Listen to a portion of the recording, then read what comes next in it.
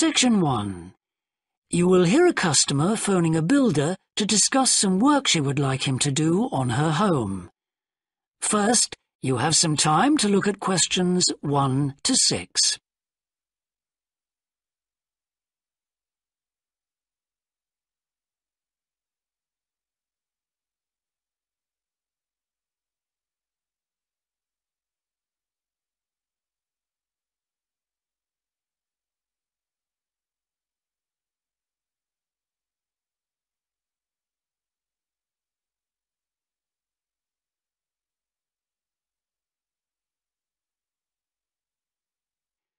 Now we shall begin. You should answer the questions as you listen, because you will not hear the recording a second time. Listen carefully and answer questions 1 to 6. Thorndyke? Good morning. Is that Mr. Thorndyke? Speaking. How can I help?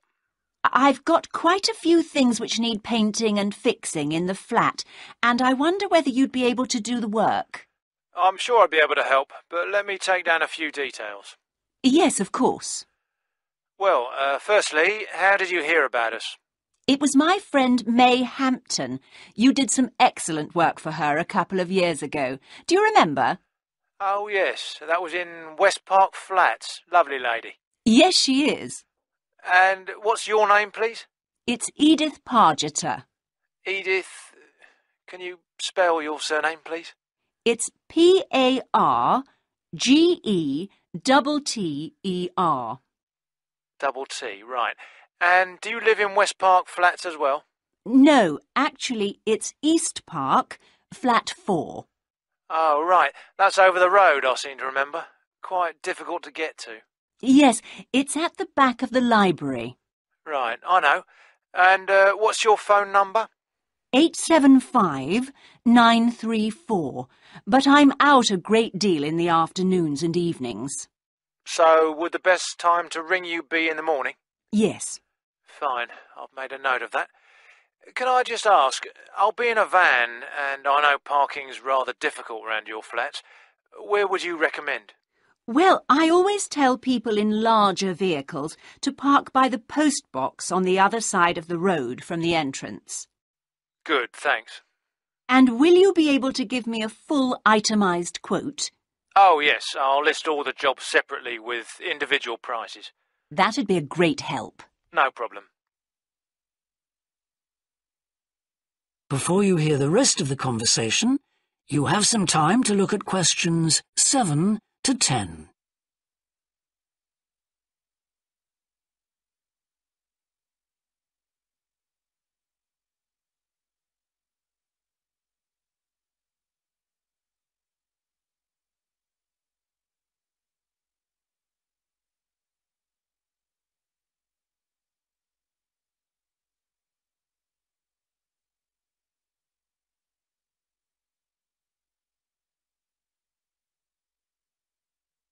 Now listen and answer questions 7 to 10. Now, what would you like me to do?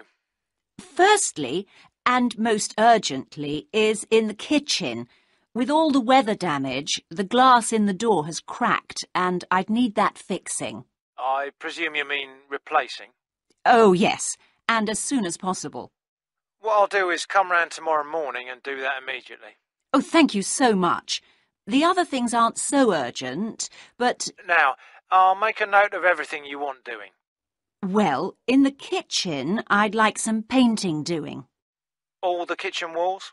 Just the area over the cooker. It's very greasy. Right, it does tend to get that way. Yes.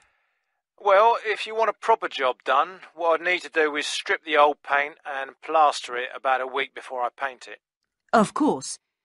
Now, May tells me you also do work in the garden. That's right. Well, I'd like you to replace a fence. Just one? Yes, at the far end. Fine, shouldn't be a problem. And that's the lot.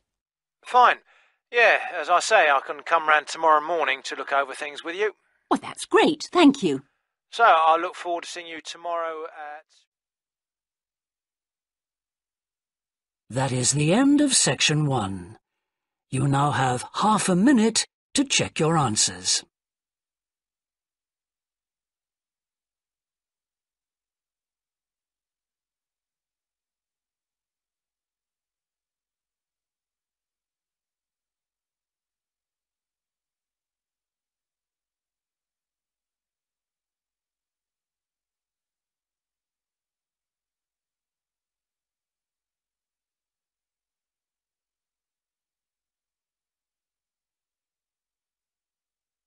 Now turn to section 2.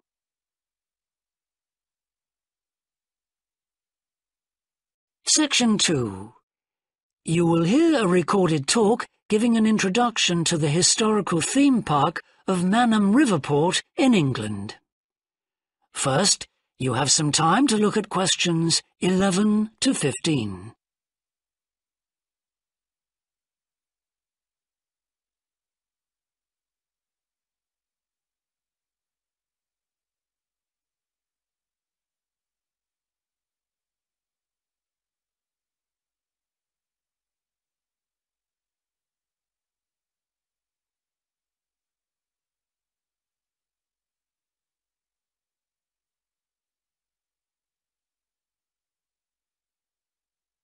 Now listen carefully and answer questions 11 to 15. Welcome to Manham Port, where 1,000 years of history are brought to life. All the family can enjoy a day out at Manham, visit our copper mine, see models of the machinery it used, have your photo taken in 19th century costume, experience at first hand how people lived at different stages throughout history, and especially how children studied, worked and played.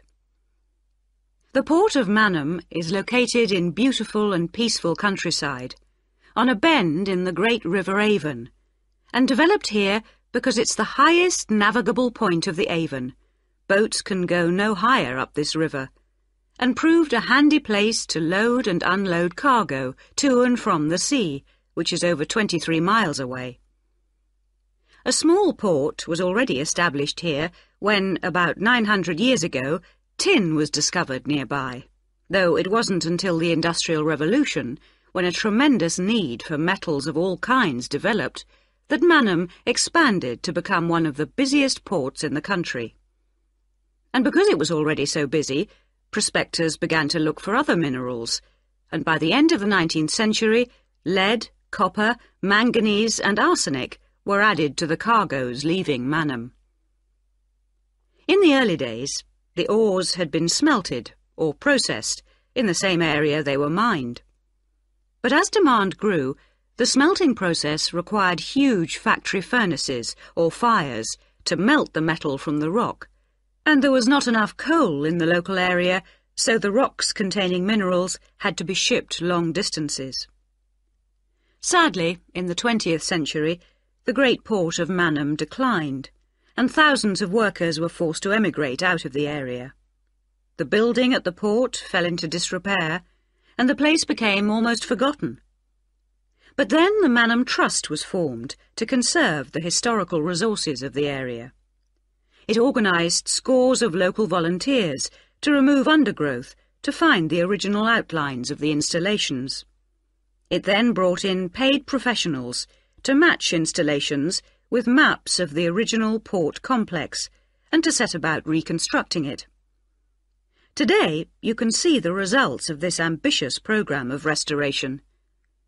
The intention, and we believe this will be realised before the end of the year, is to return Manham Port to the condition it reached at its peak as the greatest copper port in the country. Before you hear the rest of the talk, you have some time to look at questions 16 to 20.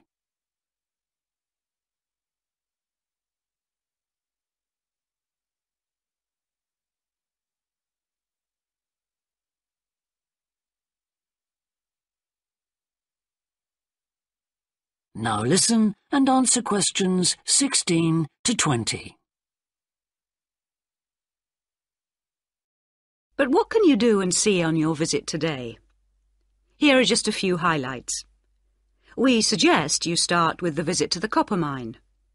Travel on converted mining trains and journey into the depths of the mountain along seams once worked by hundreds of miners. Watch out especially for the great pumping machines which rid the mine of water.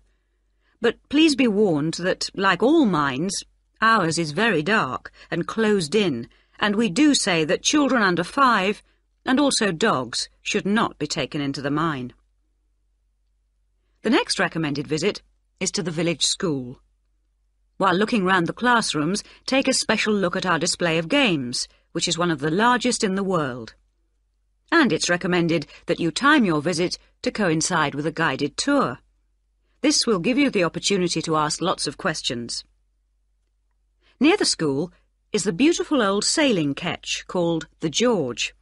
You're welcome to board the boat and look round the cabins.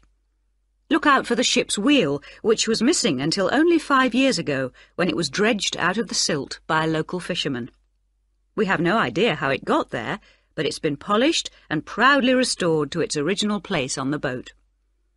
Please take care going down the ladders if you wish to visit the lower deck. We don't recommend you allow young children to use them.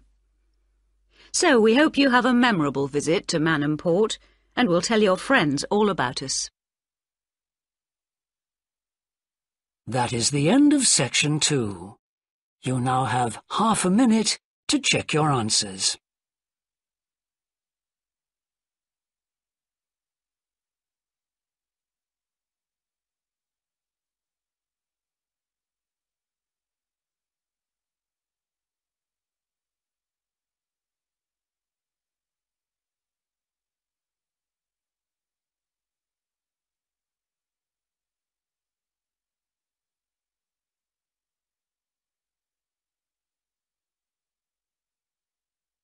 Now turn to section 3.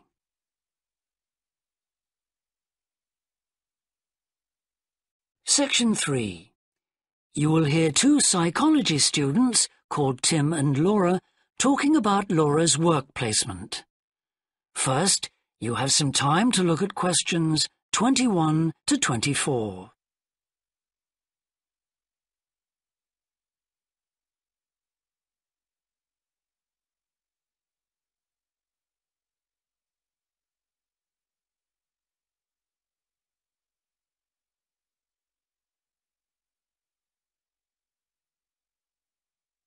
Now listen carefully and answer questions 21 to 24. Hi, Laura. Could you spare a few minutes to talk about the work placement you did last summer? I'm thinking of doing one myself. Hi, Tim. Sure. Didn't you do yours at an environmental services company? That's right. It's only a very small company, and they needed someone to produce a company brochure. And I wanted to get some business experience, because I'm interested in a career in occupational psychology in a business environment. It was good, because I had overall responsibility for the project. What kind of skills do you think you developed on the placement? I mean, apart from the ones you already had. Did you have to do all the artwork for the brochure, the layout and everything? We hired the services of a professional photographer for that. I did have to use my IT skills to a certain extent because I cut and pasted text from marketing leaflets. But that didn't involve anything I hadn't done before. Do you think you got any better at managing your time and prioritizing things? You always used to say you had trouble with that. Oh, definitely. There was so much pressure to meet the project deadline. And I also got better at explaining things and asserting my opinions, because I had to have weekly consultations with the marketing manager and give him a progress report. It sounds as if you got a lot out of it then. Absolutely. It was really worthwhile. But, you know, the company benefited too. Yes, they must have done. After all, if they'd used a professional advertising agency to produce their brochure instead of doing it in-house, presumably they'd have paid a lot more. Oh, yes. I worked it out. It would have been 250% more, and I thought the end result was good, even though we did everything on site. The company has quite a powerful computer, and I managed to borrow some scanning software from the university. The new brochure looks really professional. It enhances the image of the company straight away. So, in the long run, it should help them to attract clients and improve their sales figures? That's the idea, yeah. Before you hear the rest of the discussion, you have some time to look at questions 25 to 30.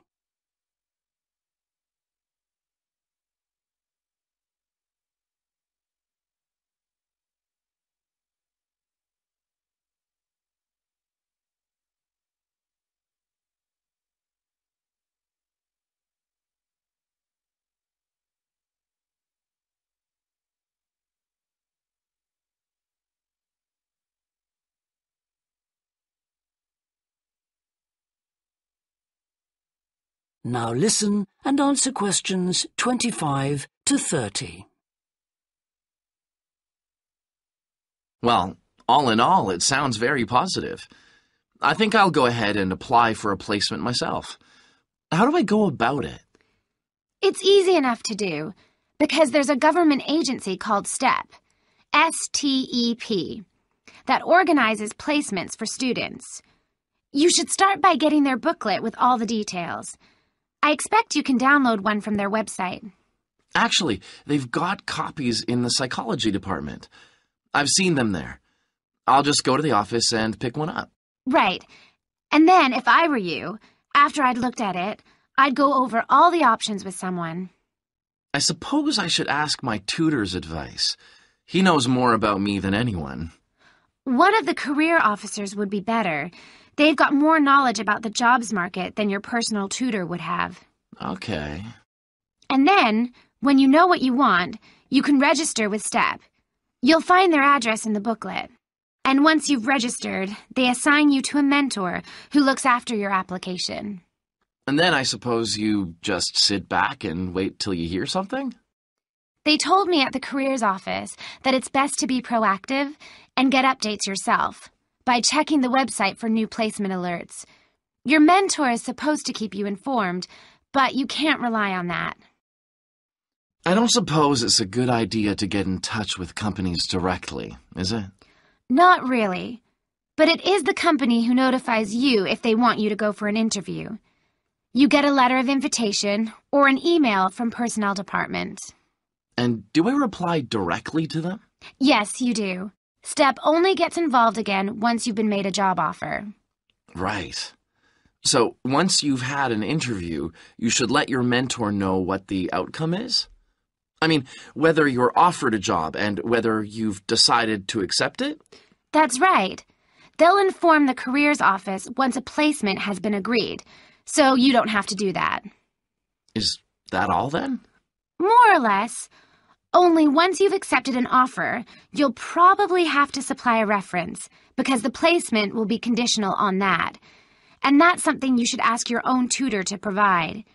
He knows about your academic ability and also about your qualities, like reliability. Well, thanks very much for the information. I'm starting to look forward to... That is the end of section 3. You now have half a minute to check your answers.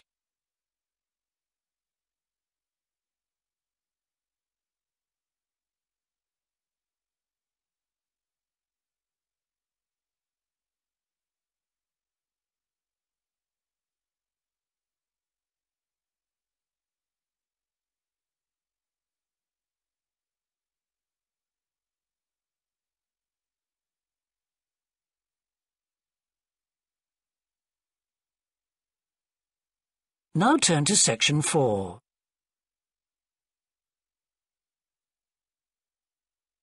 Section 4. You will hear a woman talking to a group of first-year science undergraduates about the developing science of nanotechnology.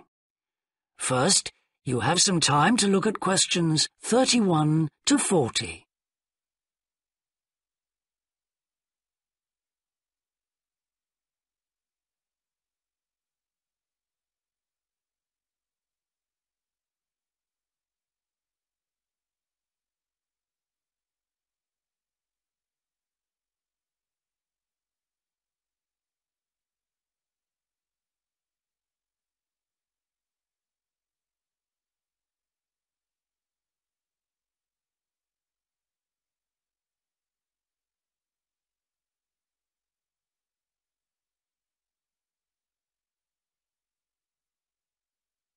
Now listen carefully and answer questions 31 to 40. Today we're going to look at an important area of science, namely nanotechnology. So, what is it? Nano means tiny, so it's science and engineering on the scale of atoms and molecules. The idea is that by controlling and rearranging atoms, you can literally create anything. However, as we'll see, the science of the small has some big implications, affecting us in many ways. There's no doubt that nanotechnology promises so much for civilization. However, all new technologies have their teething problems. And with nanotechnology, society often gets the wrong idea about its capabilities.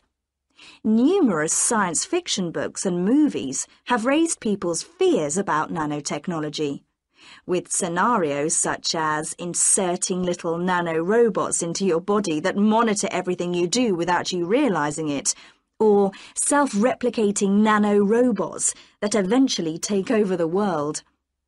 So, how do we safeguard such a potentially powerful technology? Some scientists recommend that nanoparticles be treated as new chemicals, with separate safety tests and clear labelling. They believe that greater care should also be taken with nanoparticles in laboratories and factories. Others have called for a withdrawal of new nanoproducts, such as cosmetics, and a temporary halt to many kinds of nanotech research. But as far as I'm concerned, there's a need to plough ahead with the discoveries and applications of nanotechnology. I really believe that most scientists would welcome a way to guard against unethical uses of such technology. We can't go around thinking that all innovation is bad, all advancement is bad. As with the debate about any new technology, it is how you use it that's important. So, let's look at some of its possible uses.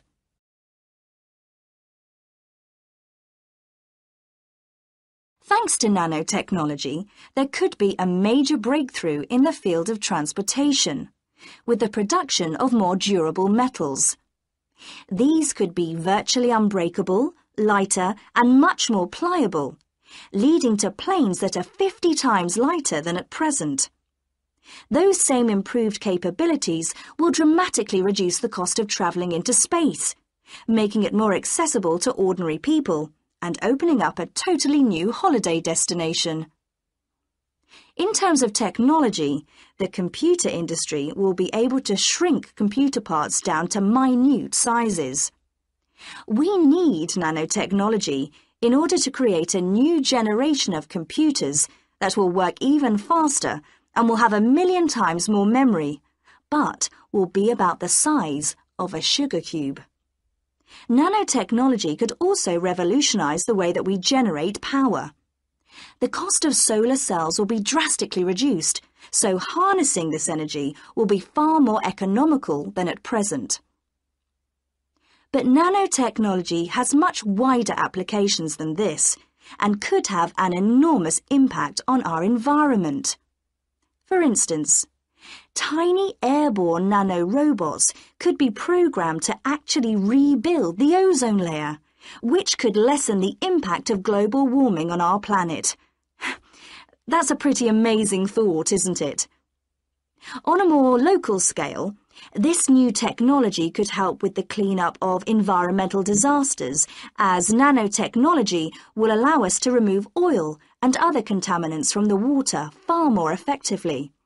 And if nanotechnology progresses as expected, as a sort of building block set of about 90 atoms, then you could build anything you wanted from the bottom up.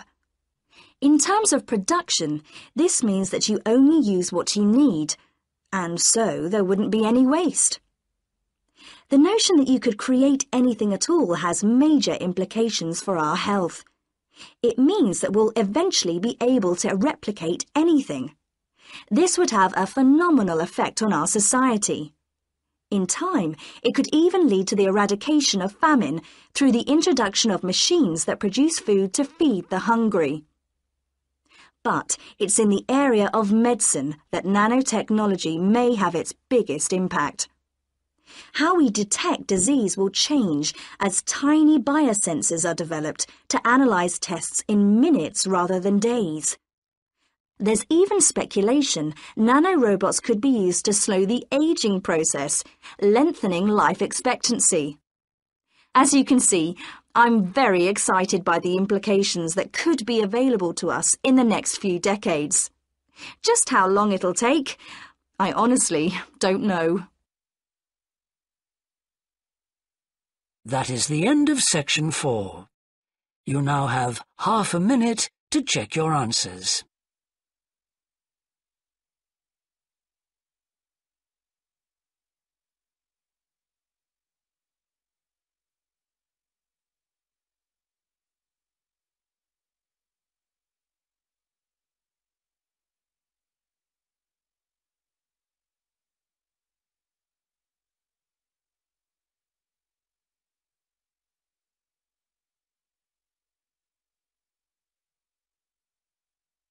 That is the end of the listening test. In the IELTS test, you would now have 10 minutes to transfer your answers to the answer sheet.